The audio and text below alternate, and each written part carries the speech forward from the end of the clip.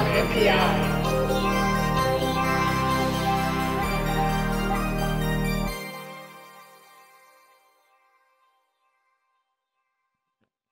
Okay, this week is BeagleBone. BeagleBoard. Yeah, but it's BeagleBone is the product. I know, but it's big. Yeah, that's how I know it. You call it BeagleBoard, right? I call BeagleBone sometimes too, but Yeah, BeagleBoard.org is the group yeah. And this that is they the design single board computers, and they have a new one. It's like if people remember the BeagleBoard original and the BeagleBone, they have a new one called the BeaglePlay.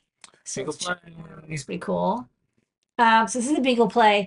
It is chock full. This has like everything in it. It is a ultimate all possible connections available. New York's hottest dev club board. is BeagleBoard. BeagleBoard. No, it's there. It's all there. This is the back of the board.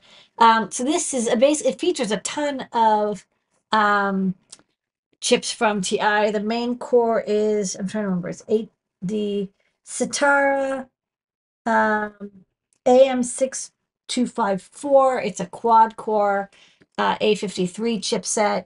It's also got a Cortex M4 in it, and it's got like tons of add-ons. So you might be familiar from this board again. The previously most popular board was the BeagleBone, which had actually a couple of spin-offs. There was the BeagleBone Green and the BeagleBone AI, but the BeagleBone, it was a predecessor to the Raspberry Pi. The Raspberry Pi came afterwards. And this board was really neat because it was a single board computer. It had Ethernet, it had DC power in and USB and a lot of GPIO.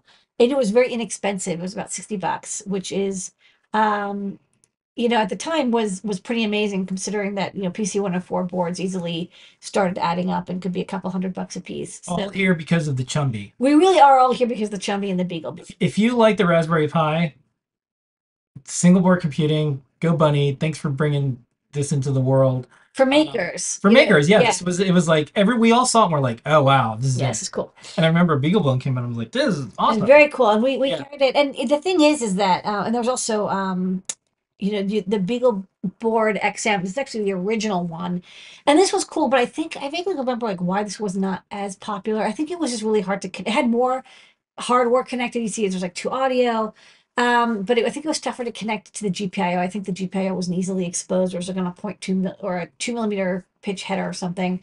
But this was like the original, and then that's available, and then the BeagleBone is still available as well.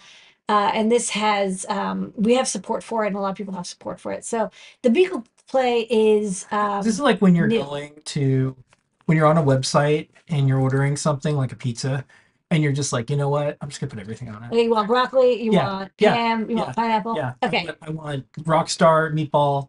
I want pineapple. Okay.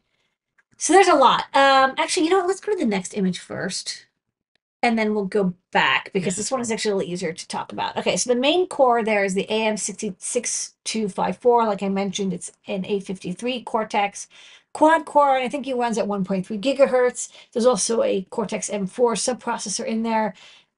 It comes with, there's on-chip SRAM, but then there's an additional 2 GB of DDR4 memory and 16 GB of eMMC. So that's where the file system and operating system live.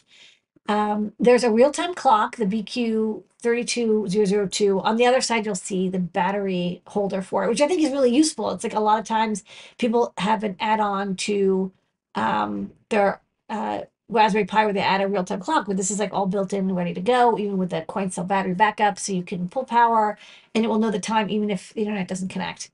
There's the TPS 652191 PMIC. That's just the power management because there's a lot of rails on this board. The wireless and connectivity is really interesting. So they I don't want to say they went overboard, but they kind of went a little bit overboard in a good way. So they've got Gigabit Ethernet with the RTL 82100, 8211F, and they have a separate single pair Ethernet. That's the RJ11 on the other side, and that's with the DP83 chipset. Those aren't like the controllers. I think those were only like the PHYs. I think the Ethernet support is of course built into the SoC itself. For wireless, they've got WL82, sorry, WL 1807, that's a dual band, so 2.4 gigahertz and 5 gigahertz Wi-Fi. Yeah. Two separate antennas. The antennas come with the board, and they have a separate CC 1352 P7, and that provides BLE and sub-gigahertz. Sub-gigahertz in this case is Zigbee or Thread and other 2.4 gigahertz. Sorry, yeah, 2.4 gigahertz, I think 900 megahertz. It doesn't have LoRa support, by the way, because I looked, it was like, okay, it doesn't do LoRa, but it does do like basic packet radio. So there's also two antenna ports for that as well. So let's go back one. So it's the main chips. So there's like 15 Here's all the fixins. There's all the fixins. So starting at the top left, we'll go clockwise. So there's the real-time clock battery. So I showed you the real-time clock on the other side. You'll need a CR1220, just pop it in there to get battery backup. There's user LEDs. They blink when you power it on and all that good stuff. There's a JTAG connector, and this uses that like QWIIC JTAG link or something. I can't remember the name of it, but it's like it has little press fits and you plug it in. So you want a JTAG connect to the AM6254. You can do that.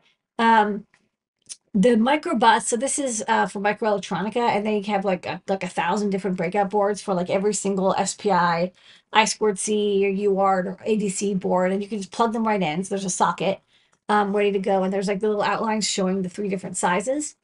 There's OLDI, which I was trying to research a little bit, and I didn't get very far, but I believe it's like LVDS compatible.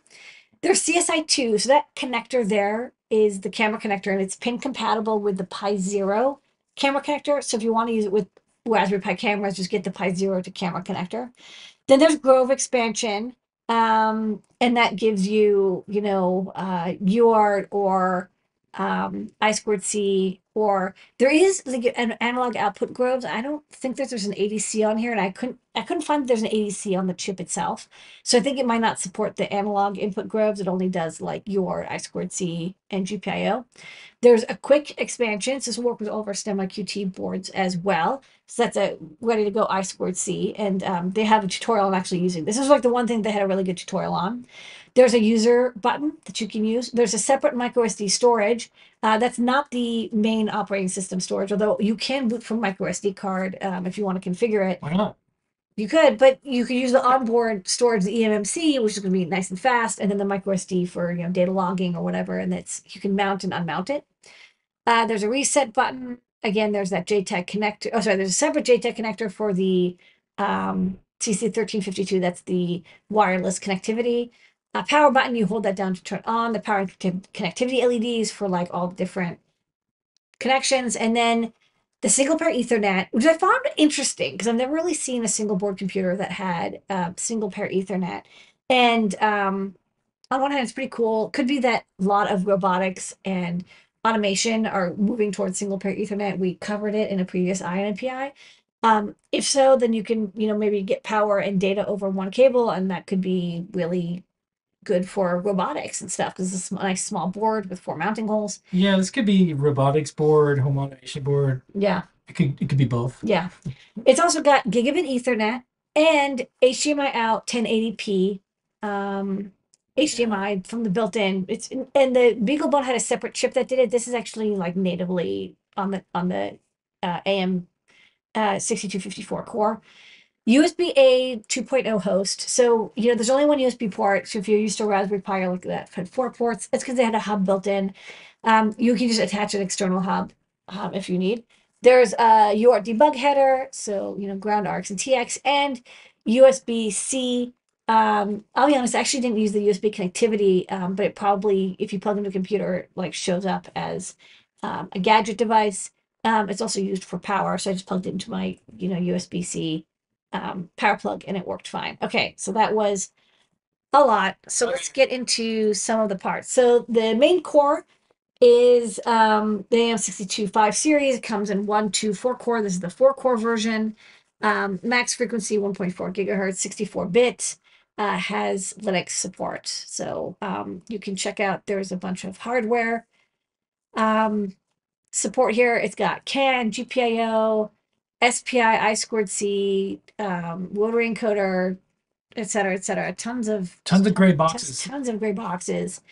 There is a tutorial on using I2C for the Stemma and QWIIC. I believe that it might only have I2C support via Grove, but a lot of things are I2C, so you'll be good for that. And then what we're gonna do is, like, I just got this. We're gonna get Blinko working on it so you can use all of our Yeah. CircuitPython library drivers. Which is great timing because, for the folks who are like, well, I need a single board computer and, whatever. I'm just going to get something now instantly because I can't wait for Raspberry Pis. Well, it's not even just that. I mean, like, to be honest, it's like under $100.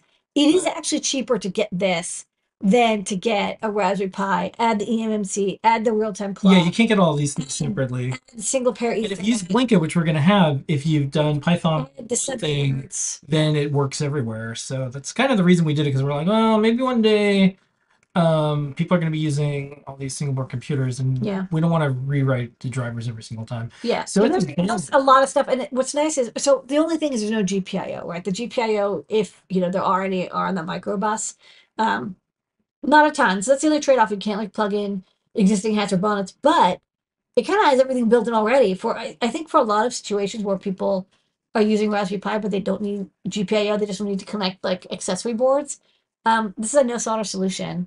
Yeah. And it's I like that. I actually kind of like that they went a different direction. They're like, we're not going to try to make a Raspberry Pi killer. Yeah, well, that's kind of a waste of time. I feel like there's this like, what's the Raspberry Pi killer? It's banana pie, orange pie. Like, this is something different. Yes. And unique. So I like that. Like that they went in a different direction. That's right. Okay, that's this week's item NPI. Right, it's available now. In stock. 662 in stock. Yeah. On NPI.